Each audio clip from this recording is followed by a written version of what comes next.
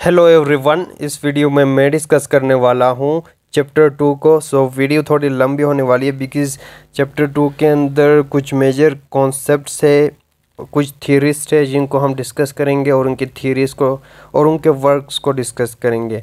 Begin with the first topic जो कि types of translation है, word for word and sense for sense. As the name indicate, word for word नाम से ही पता चलता है इसमें वर्ड टू वर्ड ट्रांसलेशन की जाती है, इसमें लिटरल ट्रांसलेशन की जाती है।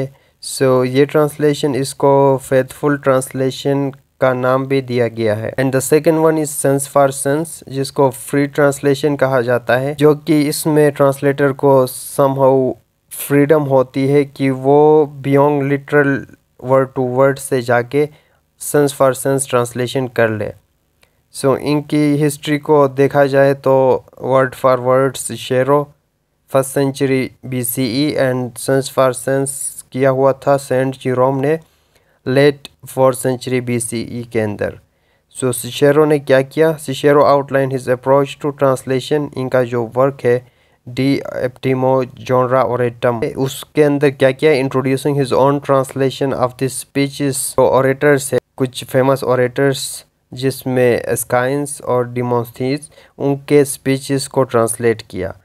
और सिशेरो ख़ुद कहते हैं कि उसने क्या किया है, ही keep the same ideas and forms को इसी तरह रखा and preserve the journal style and force of language को उसी तरह मैंने सेम रखा, ये सिशेरो कहते हैं। देन रोमन टाइम्स में वर्ड फॉर वर्ड ट्रांसलेशन को किस तरह कंसिडर किया जाता है था, वो ये कि it is exactly what it said, the replacement of each individual word of the ST with the closest grammatical equivalent in Latin। Saint Jerome आ गए बाद में, उसने मोस्ट फेमस ट्रांसलेशन प्रोड्यूस की और इनका जो वर्क था उन्होंने ट्रांसलेट किया था ग्रीक बाइबल को लैटिन के अंदर। His own Latin translation of the Greek, यानी जो ट्रांसलेट किया था इसका नाम दिया गया सेप्टुअजिंट ओल्ड टेस्टामेंट, जो कि बाइबल को कहा जाता है old testament. And जीरोम्स translation strategy is formulated, इनका जो वर्क है डी ऑप्टिमो जॉनरा इंटरप्रिटेंडी, ठीक है, जो कि एक लेटर था address to the senator पमाकियस in 395 CE के अंदर। ये बहुत ही फेमस स्टेटमेंट है ट्रांसलेशन प्रोसेस के अंदर। सेंट जीरोम क्या कहते हैं? I render not word for word but sense for sense. इन्होंने वर्ड फॉर वर्ड ट्रांसलेशन को डिनाई किया and he adopted sense for sense translation. उसको डिनाई करते हुए ये कहते हैं, रीज़न देते हैं, वो कहते हैं कि ये जो है word for word it produces N absurd translation clocking the sense of the original. And sense for sense की तारीफ करते हुए कहता है, on the other hand it allow this sense या content of the ST to be translated. ठीक है, इस तरह इसको सेंस फॉर सेंस ट्रांसलेशन को ये फेवर करते हैं इन ये जस्टिफिकेशन दे के कि ये जो है सेंस या कंटेंट को प्रिजर्व रखता है। देन कहता है to illustrate the concept of the target language taking over the sense of the source text, Jerome issues the military image of the original text being marched into। ये example देता है इसको illustrate करने के लिए। फिर क्या करते हैं? Jerome stresses the special mystery of both the meaning and syntax of the Bible, जो उन्होंने बाइबल को ट्रांसलेट किया हुआ था। बुद्धिस्ट ने क्या किया? बुद्धिस्ट होली बुक है जो कि सूत्रास, उनकी ट्रांसलेशन की गई चाइनीज़ के अंदर, Chinese translation of the Buddhist सूत्रास from the Sanskrit language से चाइनीज़ में उनको ट्रांसलेट किया गया। इस तरह ट्रांसलेशन स्टडीज़ में डेवलपमेंट होती गई। And the literal and free Paul's surface once again in the rich translation tradition of Arab world. फिर बाद में अरब वर्ल्ड में लार्ज स्केल में ट्रांसलेशन होने लगे which created the great centre of translation in Baghdad. Baghdad के अंदर एक सेंटर कायम किया गया ट्रांसलेशंस का। पार्टिकुलरली अब्बासिड के पीरियड में। सो कहता है word for word method proves to be unsuccessful रहा and had to be revise using the sense for sense translation.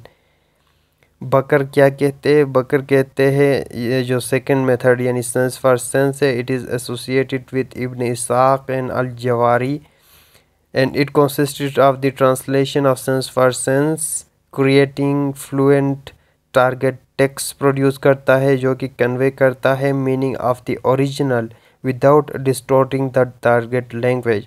So sense for sense को prefer किया गया और word for word translation को डिनाई किया गया, इसको रिजेक्ट किया गया। लोइस कैली के वर्क को, लोइस कैली ने क्या किया? लोइस कैली इन द उनका जो वर्क है ट्रू इंटरप्रिटेटर जो कि 1979 में पब्लिश हुआ था, he looks into detail at the history of translation theory को डिटेल के अंदर इन्होंने देखा, ठीक है, और उन्होंने कुछ टर्म्स डिफाइन किए ट्रांसलेशन स्टडीज़ के अंदर, वो हम देखेंगे। इंपॉर्टेंट टर्म्स है फाइडेलिटी, स्पिरिट और ट्रूथ का। फाइडेलिटी से मुराद इनका क्या है? फाइडेलिटी का मतलब है फेथफुल इंटरप्रिटेशन या फेथफुल इंटरप्रिटेटर, ठीक है। एंड द सेकंड टर्म जो ये देते हैं स्पिरिट का, सो spirit it is something having to meaning. Spirit के टू मीनिंग ले सकते हैं आप। एक लैटिन वर्ड है स्पिरिटस जो कि डिनोट करता है क्रिएटिव एनर्जी या इंस्पिरेशन, लेकिन सेंट जेरोम ने इसको यूज़ किया था as in terms of Holly spirit. सो इसके दो मीनिंग्स बनते हैं। सेंट जेरोम ने एम्प्लॉयड किया था इसको बोथ सेंसेस यानी बोथ मीनिंग में इसको यूज़ किया था। फॉर सेंट जेरोम के लिए spirit and truth they were intertwined with truth having the sense of the content। truth क्या है? जो कि contain करे sense उसके content के sense को, sense of the content। and for Saint Jerome के लिए truth mean the authentic Hebrew text to which he returned his vulgate translation। फिर कुछ अर्ली अटेम्प्ट्स किए गए सिस्टमेटिक ट्रांसलेशन थ्योरी जिसमें हम ड्राइडन को डिस्कस करेंगे, डॉलेट और टेटलर को डिस्कस करेंगे। सो at that time translation into English was almost exclusively confined to the words rendering of the Greek and Latin classics. सो उस टाइम पे जो ट्रांसलेशन स्टडीज समहाउ लिमिटेड हुआ था ग्रीक और लैटिन ट्रांसलेशंस तक, ठीक है। लेटर ऑन डेवलपमेंट्स होती गई। सो काउले ने क्या किया? Cowley for instance in his preface to पिंडारिक odds जो कि 1640 में लिखा गया था, ही attacks poetry that it is converted faithfully and word for word into French या इटालियन प्रोस। तो कहता है कि इनविटेबली loss of beauty in translation, इसकी वजह से लॉस ऑफ ब्यूटी हो गया ट्रांसलेशन स्टडीज़ के अंदर by using our wit and intention to create new beauty। और काउले ने एक टर्म प्रपोज किया था इमिटेशन का, for the very free method of translation के लिए उसने इमिटेशन का जो है टर्म यूज़ किया था। सो in the preface to his translation of the ओविड्स एपिसल्स in 1680 Dryden reduces all translation to 3 categories. Basically 3 categories के अंदर वो डिवाइड करते हैं। The first one is the मेटाफ्रेज जो कि वर्ड बाय वर्ड ट्रांसलेशन या लाइन बाय लाइन ट्रांसलेशन को कहा जाता है, लिटरल ट्रांसलेशन को।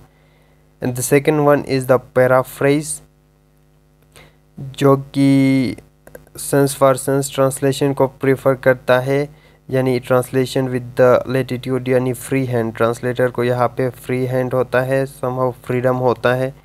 सो ये सेंस फॉर सेंस हो गया। And the third one is the imitation. Imitation ये फॉरसेक करता है बोथ वर्ड और सेंस फॉर सेंस को, एंड ये it corresponds to the Cowley free translation, यानी फ्री ट्रांसलेशन मेथड को ये प्रिफर करता है। It's a kind of adaptation. Later on Dryden क्या कहते हैं, ड्राइडन अडॉप्टेड मेटाफ्रेज को उसने एक वर्बल कॉपियर कहा, एंड देन लिटरल ट्रांसलेशन को उसने डिसमिस किया, कहते हैं कि it's a kind of a foolish task and he rejects imitation. And then Dryden's के व्यू में उनका क्या ख्याल था, उनका ये ख्याल था, it allow us the translator to become more visible but does the greatest wrong to the memory and reputation of the dead.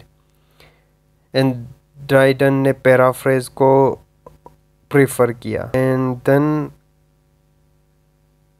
ये जो ऊपर 3 काइंड्स थे हम लोगों ने डिस्कस किया था, मेटाफ्रेज, पैराफ्रेज एंड इमिटेशन। इस मॉडल को ट्राइड मॉडल कहा जाता है, ड्राइडन का triadic model by Dryden. And then बाद में प्रिंसिपल्स कुछ प्रिस्क्रिप्टिव अप्रोच अपनाई गई upon the in order to successful translation to be taken place. Now हम देखेंगे जो डॉलेट ने 5 प्रिंसिपल्स पेश किए थे अपने वर्क में, जिस एक मैन्युस्क्रिप्ट लिखा था जिसका नाम है ला मेन्यूरी डेबियन ट्रेड्यूरी। ये बड़ा मुश्किल नाम है। हम डिस्कस करेंगे डॉलेट के वर्क को। डॉलेट ने बेसिकली 5 प्रिंसिपल्स पेश किए थे, राइट। इनका जो वर्क है the way of translating well from one language into another. सो इसके अंदर 5 प्रिंसिपल्स बताते हैं। द फर्स्ट प्रिंसिपल क्या है? द फर्स्ट प्रिंसिपल में वो कहता है the translator must perfectly understand the sense and the material of the original author although he should feel free to clarify the obscurities. So first point में वो ये बात करता है कि ट्रांसलेटर समझे सेंस और material of the original author को। सेकंड जो प्रिंसिपल है उसमें कहता है the translator should have a perfect knowledge of both the source text and target language. Source language और टारगेट लैंग्वेज दोनों का परफेक्ट नॉलेज होना चाहिए ट्रांसलेटर को। And third one is the translator should avoid word for word rendering, यानी word for word कॉपिंग को avoid करे translator. And the fourth one is the translator should avoid लेटिनेट and unusual forms को avoid करे।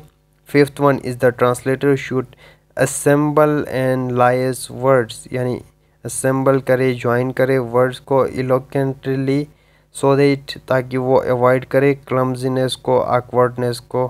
ठीक है, सो cohesion की बात करता है। Here again the concern is to reproduce the sense and avoid word for word. So इन तमाम अप्रोचेस से हमने ये देखा था कि sense word for word translation को डिनाई किया मोस्टली थियरिस्ट ने, and they prefer sense for sense translation.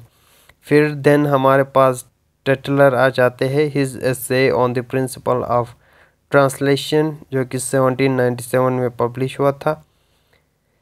And then इसने क्या किया, ही defines a good translation in the target language reader oriented terms में। टेटलर के कुछ रूल्स, 3 रूल्स या लॉस है।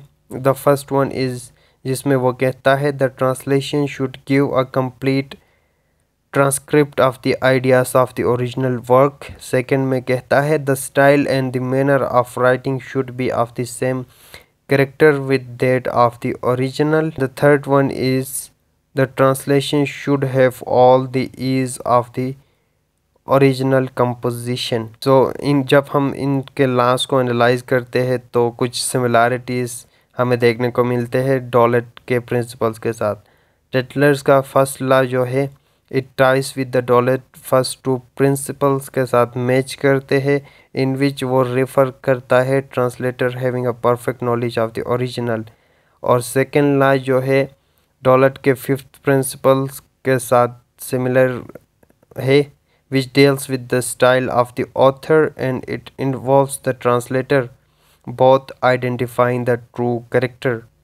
And the third law जो है it talks of having all the। Thank you for watching। आने वाले वीडियो में चैप्टर 3 डिस्कस करेंगे।